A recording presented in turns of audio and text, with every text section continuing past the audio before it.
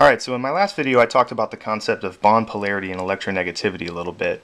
And the basic conclusion that I reached in my last video is that anytime you have two atoms of different elements bonded together, one of those elements is going to be more electronegative than the other. Therefore, the bond will be polarized towards the more electronegative atom. It will hog up more of the electron density within the bond between the two atoms.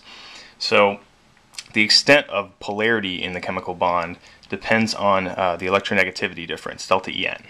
And in the case of a large delta En, we call that an ionic bond. So if delta En exceeds 2.0, that is an ionic bond, and it usually occurs between a metal and a nonmetal. So the electron is almost completely transferred.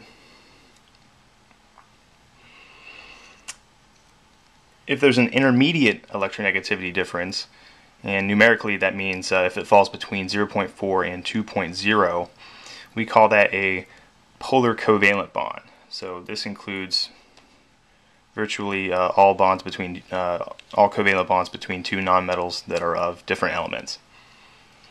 And lastly, if the electronegativity difference is small, so if it falls between 0 and 0.4, that usually corresponds to a pure covalent bond. So that means you have two atoms that are virtually identical, same element, bonded to one another. So we have delta En. That's one tool that we can use to sort of quantify the extent of polarity in a chemical bond. But the truth of the matter is that delta En is actually it has an arbitrary reference point in it. So it's a relative scale. So perhaps maybe we can quantify the extent of polarity in a more absolute way.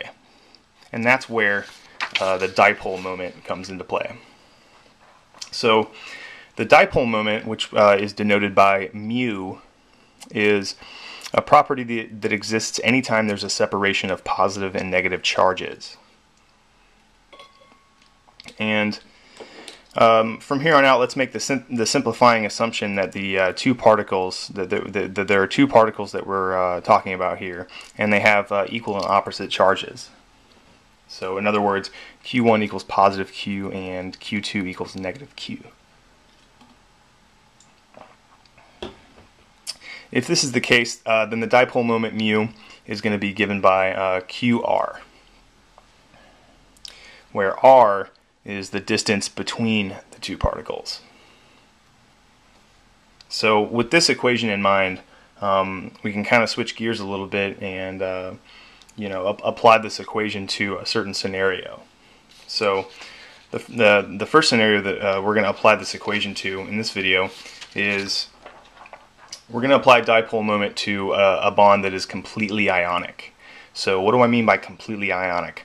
I'm talking about a complete transfer of the electron from one atom to another, 100%. So if you remember,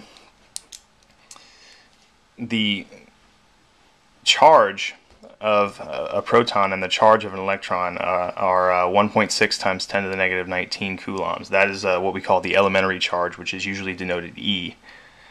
So electron has negative 1.6 times 10 to the negative 19 coulombs, and the proton has positive 1.6 times 10 to the negative 19 coulombs.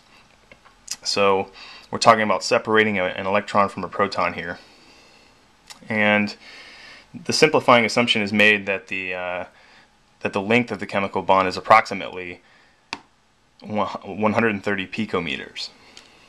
So from this data, you can calculate a dipole moment, approximate dipole moment of a bond that is completely ionic. So the way that you do that is, okay, so mu is equal to QR. Well, Q is the same thing as E because we're talking about protons and neutrons here, or excuse me, protons and electrons. So mu is equal to QR, which is equal to ER, which is equal to, you just plug E in, plug R in. That gives you 2.1 times 10 to the negative 17 coulombs times picometers. But let's see if we can't get this into SI units. Okay, so it looks like I've already done the conversion, but you can verify yourself that if you convert this to coulombs times meters, you'll get 2.1 times 10 to the negative 29th. And this quantity is actually equal to 6.2 dBs.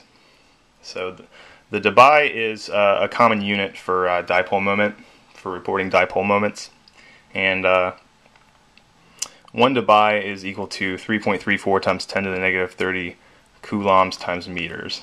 So in this video, I'm kind of skipping this step a little bit. I'm not really, doing the whole conversion, but, on paper, but, it's implied. So with that in mind, we get an approximate dipole moment for, a completely ionic bond where the length of the bond is 130 picometers of 6.2 dBis.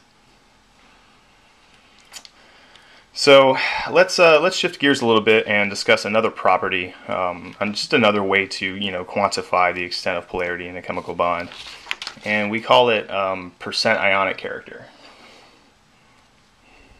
So what the percent ionic character is it's the measured dipole of the bond divided by the dipole moment if the electron is completely transferred, which is a hypothetical situation, and then times 100%. Now when I originally drew this, I forgot to put in the 100%, so I tried to just sneak it in right here. So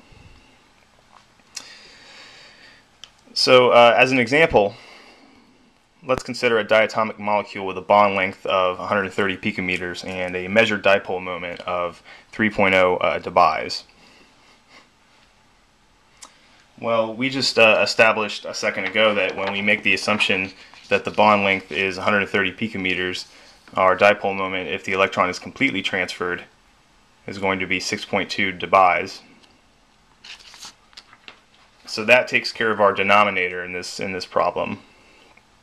Our numerator is simply going to be that measured dipole. So all you have to do is plug in those values, and don't forget to tack on your times 100%. Of course, dBi is going to cancel out with dBi, which will give you nothing but a percent, and it's about 48%. So no chemical bond is actually 100% ionic. It's kind of like an asymptote that it never truly reaches. I mean, there are some pretty large electronegativity difference, and there are some pretty high percent ionic characters, but no substance is known that has a complete separation of positive and negative charge.